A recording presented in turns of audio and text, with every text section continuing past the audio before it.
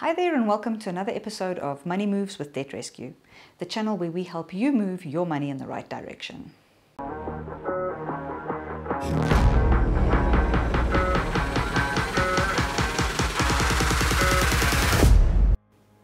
Are you ready to trim down on the cost of your insurances and free up some money in your budget?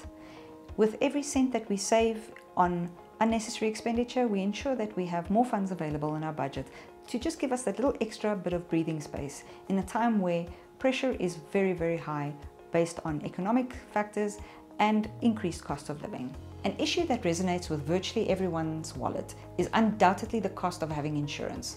Whether it's safeguarding our homes, vehicles, lives, or precious gadgets, finding ways to save can significantly alleviate the financial stress felt by many. Let's get started with 3 tips on how you can save on your insurance policies. The price variance between different insurance companies can be considerable. That's because they each have their own way of figuring out how risky you are and how much to charge you.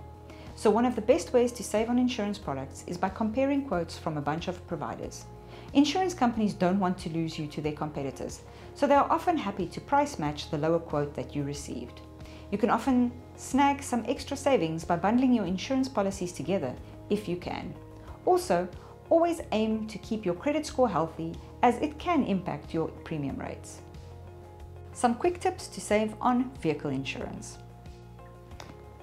To ensure you're getting the best deal on vehicle insurance, maintain a clean driving record and consider raising your excess, but only if you can cover the funds in the event of a claim.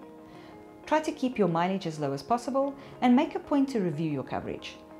Shop around for better deals every 12 months, as your vehicle's value can depreciate and insurance needs may change over time. Quick tips to save on home and device insurance. From home insurance savings, consider bundling your household items and devices such as cell phones and laptops into one policy.